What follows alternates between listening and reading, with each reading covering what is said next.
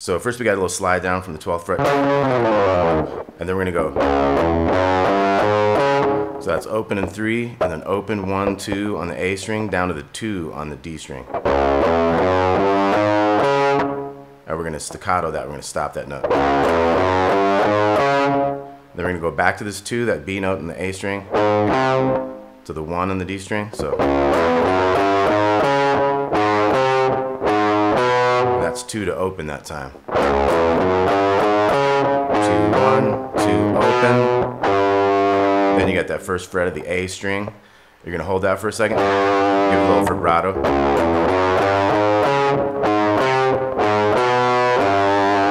Then we're gonna do a little thing. So that's an open. We hold that open a little bit, and then we do a pull off with the 1 to 0, and then we're gonna go to that 3 over here. So it's.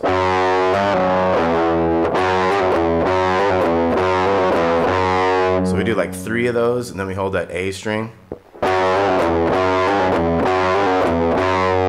Now our last little riff in this is gonna be, that's 1 to 2 on the A string, down to 2 on the D string. Then your last thing is pull off this 2 to open, down to that 3 on the big E string, the G note.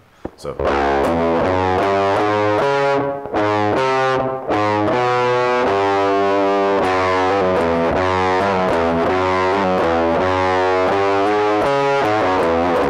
Okay, so that's the main riff of the intro here.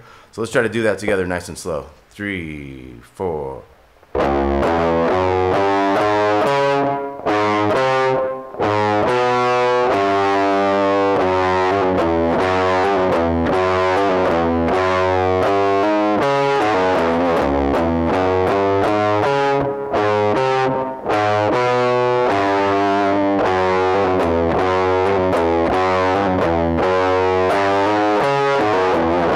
Okay, let's try a little faster. 3, 4.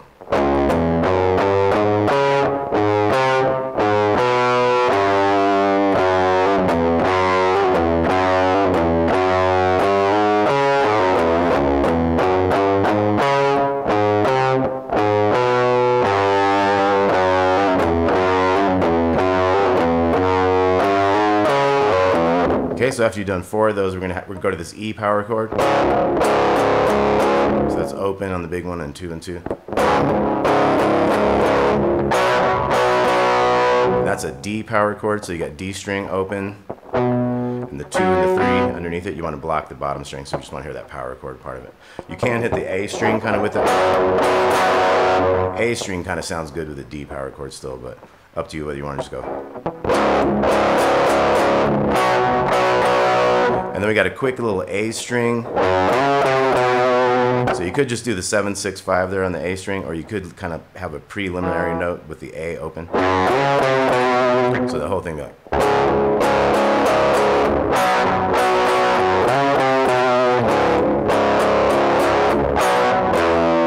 So that time we just hit 1 D power chord. We're going to bend this 3 a little bit. And then we got O, 1, 2 on the A string to the E note, the 2nd fret of the D string. So let's look at what we got in this new part.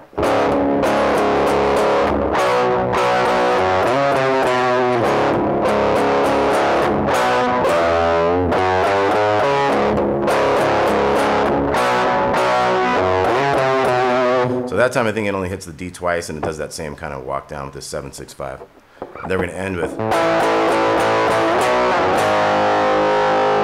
You do that with your pinky if you want.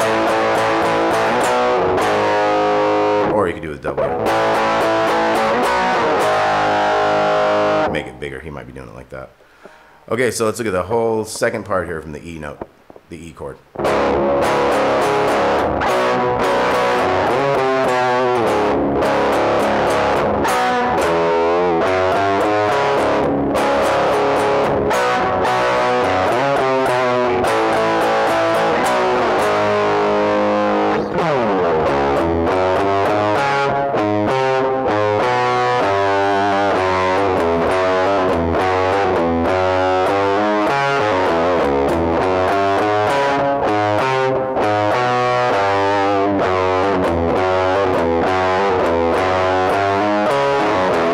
Okay, now that was the second part of doing that kind of intro riff, that E minor pentatonic with the flat fifth kind of thing. So in the beginning of the song, we do that 4 times, and then we add that new part. All that. So after you've done that new part there, we go back to the original riff 2 times. So let's say this is the second of those 2.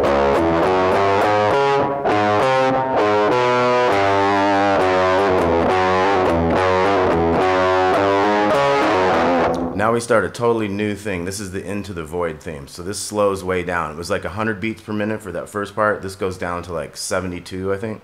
So it's like...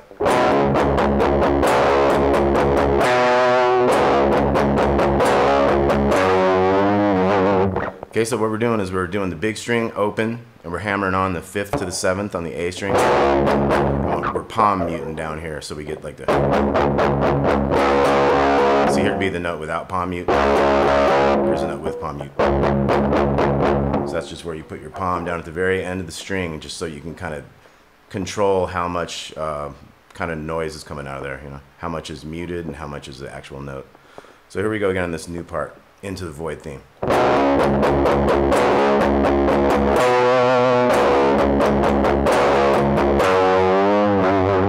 Okay, so you're gonna do 2 of these hammers. So it's da-dee, bum bum bum bum, da-dee, bum bum bum bum. And you just hit that 5th fret D note there, so.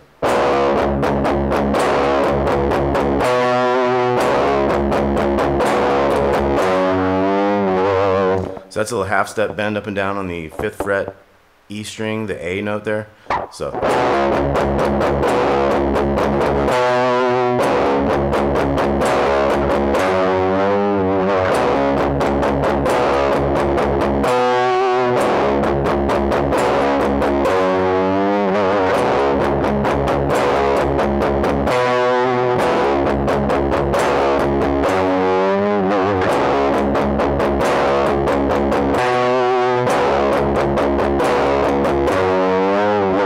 Then the verse starts over that same type of thing, but he's going to have a little bit of a different riff that it kind of goes with Ozzy's vocal part. So it's like...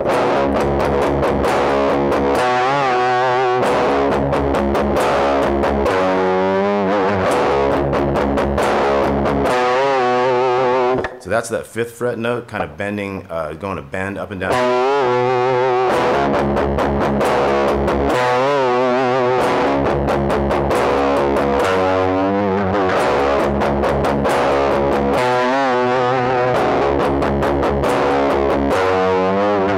There's going to be 4 sets of that thing back and forth, and then we're going to go.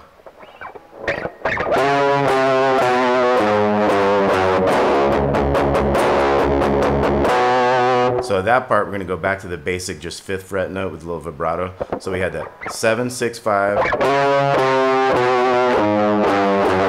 and 7, 6, 5 again on the big string. So you can kind of slide into that too. A little vibrato here and there when you want. And then we got that riff again.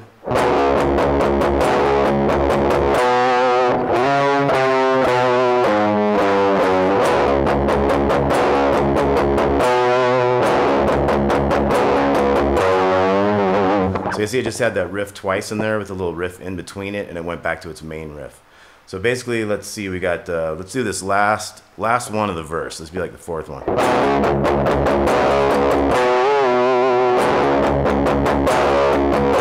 Here we go.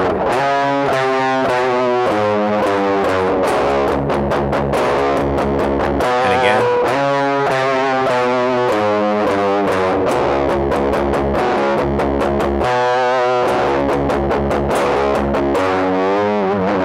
Two of these.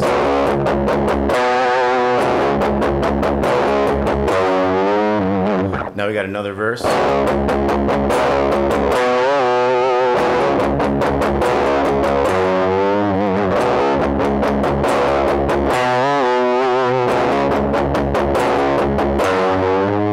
So let's count that in and do that together for these last 2. A little bit slower. 1, 2, 3, 4.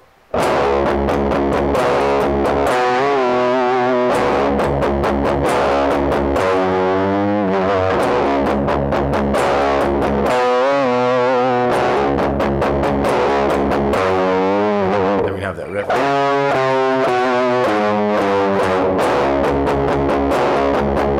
And again. Then we got an E power chord. We're gonna hang out there. So we got that.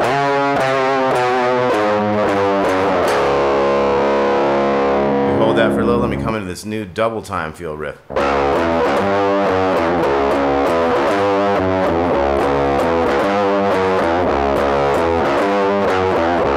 Okay, so that's 0306 530. So 0306 530. When you go to that last 3 there, do a little slight bend on it.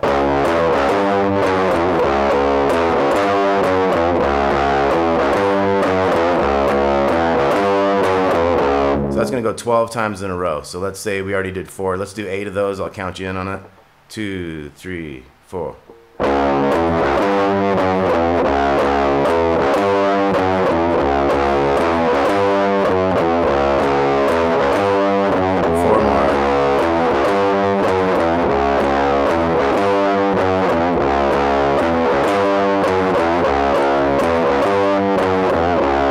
Come into a similar riff. We're in a slightly different kind of time thing here, but we got.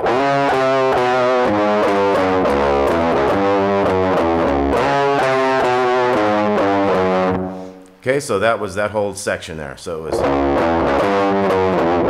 12 of those, and then you got 1 more of these, 1 more of these, and then that part is done, and we're back to.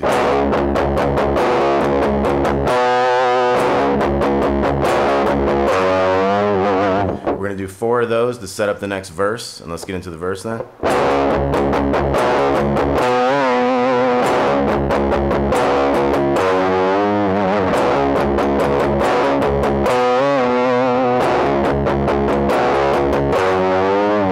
So I'm going to skip the last 2 of those to get into the next riff. So we got.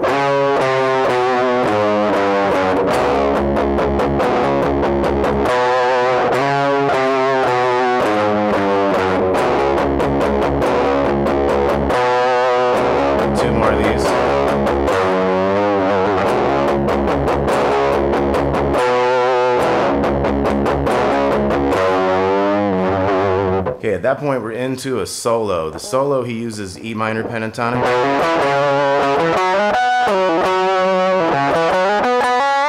And what Tony Iommi does a lot is he gets into this E right here. He does that in a lot of his solos where he does that. The next note of the scale would be like the G note, so you have to bend an extra half step, so a step and a half. And then he'll get into the pentatonic stuff up here. So look at all your different pentatonic. That first solo he stays kind of in this mid-range type of thing. He might get a couple of these.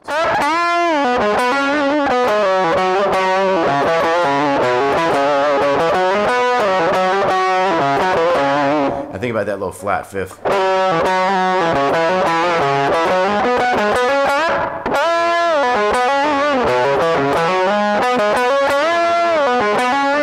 That kind of stuff. Then he'll jump up, like I say.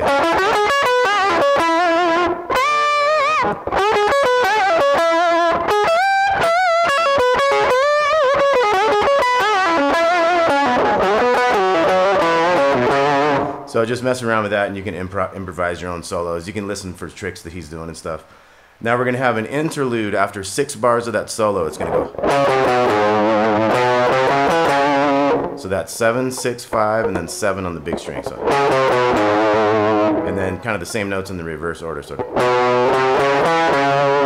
5, 6, 7, 5, 7.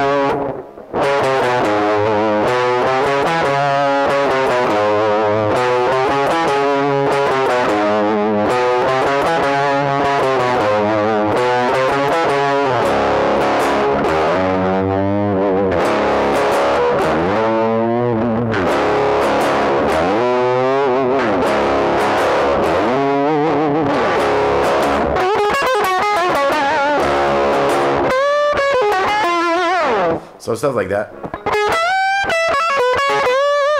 That's kind of the second one. So let's look at that new part we got. So that's bum, bum, bum on the E, and then kind of slide from the 2 to the 5 and give a little bend up and up. Same thing to the 8th. Then the 10th. And the 12th. then we have a few of these things. The guitar fill. Guitar fill. So that one, he's like.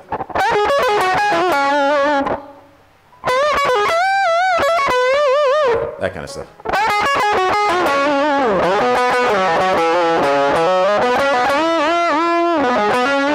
So Tony Iommi isms there. So check that out. So once we get into that, after we've done those fills, we have fills 4 times, and then we get back into another solo for 6 bars. And then after that solo gets rolling a little bit, we're going to get back into this riff, and we're going to be to the end of the song. So we got.